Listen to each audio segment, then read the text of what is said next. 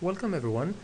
In this short tutorial, I'm going to be explaining the traveling salesman problem, and it will be in plain English. So we won't be having too much math, but rather we'll explain it in plain English so we sort of understand it.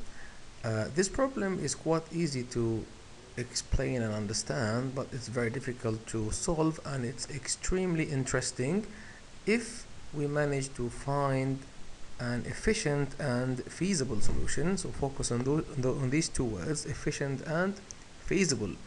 If we manage to find an efficient and feasible solution, then we can become superstars. So let's begin. Let's assume that we decide to ride a motorbike around France. I don't know why I chose France, but let's assume that we're in France and we want to ride a motorbike around several cities. And let's assume that we would like to visit Paris, Lille, Nancy, Lyon, and La Rochelle. Now, of course, we're going to assume that there is a direct road from each city to all other cities, so all of these 5 cities are interconnected. I'll show you a drawing of that.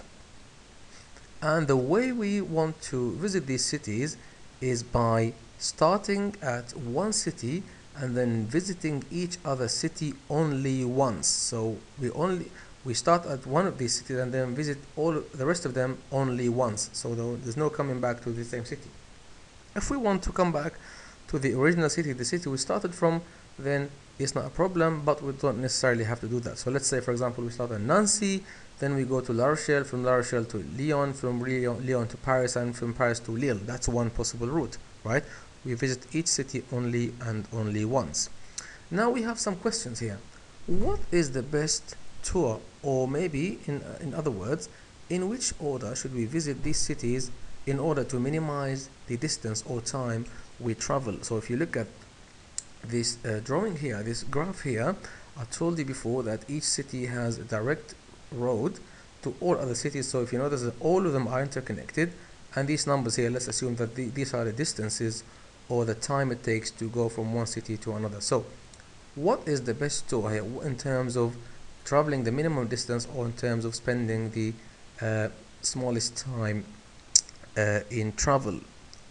What we can do is we can draw a table or a matrix of each city and the distance from that city to all of the other cities. So for example, from Paris to Paris it's 0, from Lille to Paris is 56, and from Paris to Lille is 56. If you notice now, this matrix is symmetric around this diagonal. Diagonal is 0 because traveling from the city to the same city is 0, there's no traveling. And then the values on the upper triangle here are the same as the ones in the left triangle, as you can see. So Nancy to Lille is 84, and then if you go to Lille to Nancy, it's 84. So one possible tour would be, for example, going from Paris to Lille, from Lille to Nancy, from Nancy to Lyon, and then from Lyon to La Rochelle. And we can compute the distance by looking at this table or by looking at this graph showing us the distance from each city to the other city, and then we can find, for example, the total distance here is 56 plus 91 plus 135 plus 119. The other possible route would be Nancy to Lyon, Lyon to La Rochelle, La Rochelle to Paris, and Paris to Lille, and the total distance would be this. And then what we do is we compute the distance of each tour, and what we want is the tour that gives us the smallest distance, right? Now, this sort of problems is commonly known as combinatorial optimization problems. Now, I promised that we are not going to have too much math, but let's just try to explain what this is in, as we mentioned, plain English. The traveling salesman problem is an example of combinatorial optimization. This topic consists of finding an optimal object or an optimal solution from a finite set of objects or solutions.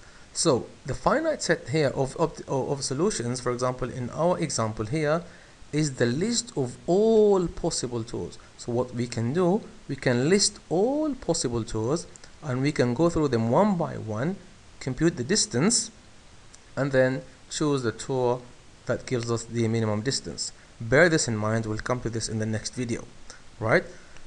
So this is just a very brief introduction of combinatorial optimization, and we mentioned it's just finding an optimal solution from a finite set of solutions. And this actually has several applications. So if we solve this problem efficiently and in a feasible time, then we, as we mentioned before, we can become superstars, developing the best airline network, for example, and so on and so forth of these applications. So I wanted to mention here that information on this slide is from Wikipedia. So let's stop here and then continue in the next video.